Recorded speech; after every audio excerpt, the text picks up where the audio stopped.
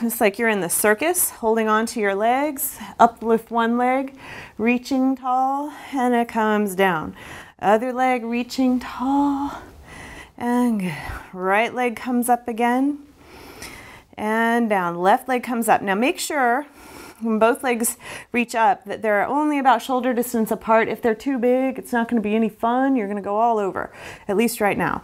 Hold loosely, look at your tummy, and we roll back to our belly buttons and right back up. And roll back, get back up. One more, back, right back up. If you keep a loose grip, it helps. All right, now we're going to go to our shoulder blades. Shoulder and up. And shoulder and up. Last shoulder, and we have one more set.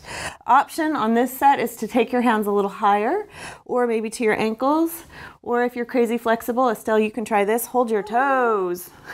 Okay.